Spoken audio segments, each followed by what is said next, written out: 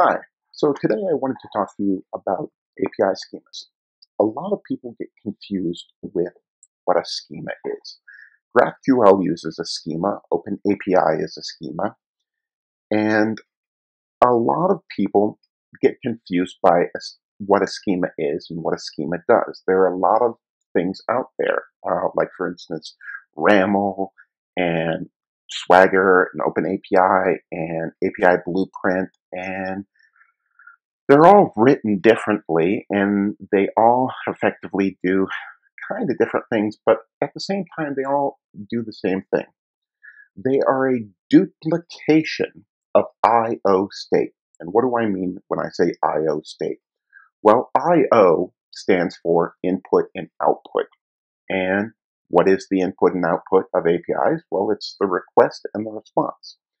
And the request and the response for APIs meet smack dab in your API server, where they smack together at your business logic, which in most MVC frameworks is your controller. Model view controller, it's the controller. And so I have right here to demonstrate a classic Spring Boot or a Java controller. And you can see right here at the top, book controller, where it shows your request mapping, which is the path API book, and where it shows your get mapping, and you can see further down here a put mapping, a patch mapping, a post mapping, and how they're effectively called with an ID or things like that, and how they're mapped internally, find by ID, etc. And even response statuses. This is where the calls actually end up. And other frameworks may handle them with what they call services, but how does a service get called? With the controller. So I want to clear this up initially so that everybody understands. Your URL and your input and output come to this point in your API server to your controller, where the request is handled and it outputs a resource, which eventually becomes the response, back out. Before I go any further into talking about API schemas, okay? But let's talk about schemas now. So initially, a client browser makes a request, and that comes in the form of a URL, URI, and variables, plus things like a token and the headers and all of that. Then that goes to the gateway GraphQL server and load balancer. I won't really go into the load balancer or anything because it's not completely pertinent to what we're talking about today. I'm just going to go straight into this. And API Gateway and GraphQL basically handle a lot of the same thing: the path, the request method, request data, response data. API Gateway handles content type and things like that. But as you see, it's a lot of the exact same data.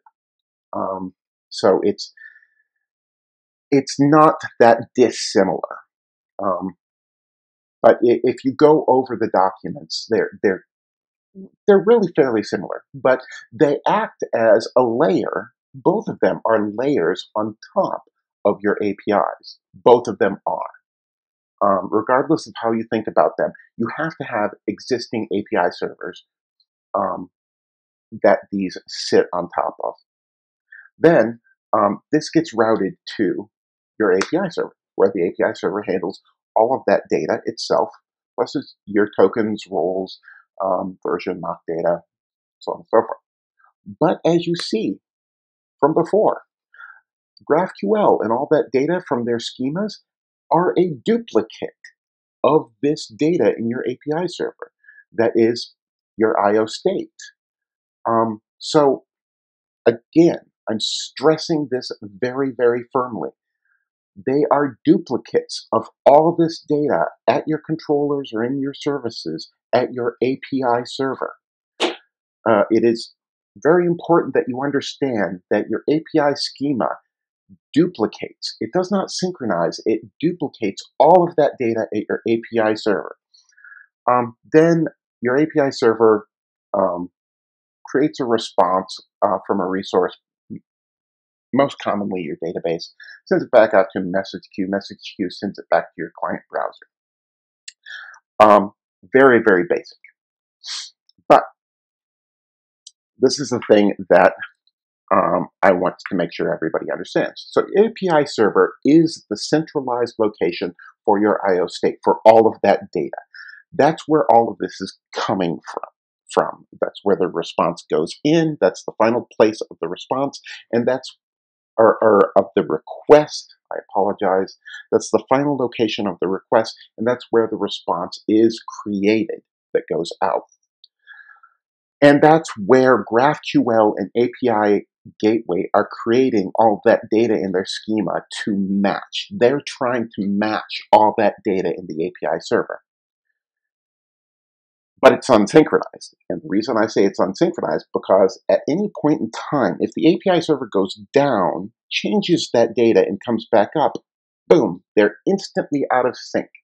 Those data overlaps are occurring due to duplication, and only because of duplication, because they're trying to duplicate all that data at those endpoints, and those endpoints are the controller methods. The duplication is not synchronization, because synchronization would happen when that server came back up. All that data in those schemas would instantly match. But there's no synchronization. So as a result of that, that lack of synchronization is causing inaccuracies in GraphQL and the API gateway. They may have elevated privileges. The endpoints may not match up, and suddenly you're going to be getting errors over the place. They are just copies of that data. And that's what they are. That is what an API schema is. GraphQL is just copying all that data at the API server. Same thing with API Gateway. It's just copying all of that. It can't synchronize it. Now, when you see people saying, oh, we sync our schema, yes, they're syncing their GraphQL schema, and that's it. API Gateway is just syncing their API Gateway schema, and that's it. It's not syncing it with the API server. If it's syncing it, what it's doing is they're saying you can change it by hand and then sync it back up. That's what they're saying.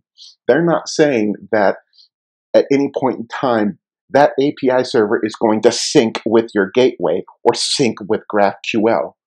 It doesn't. That's not the way it happens. However, if you saw my video from the other week, where I actually did do that. Let's see if I can pull this up on YouTube. And go to my content.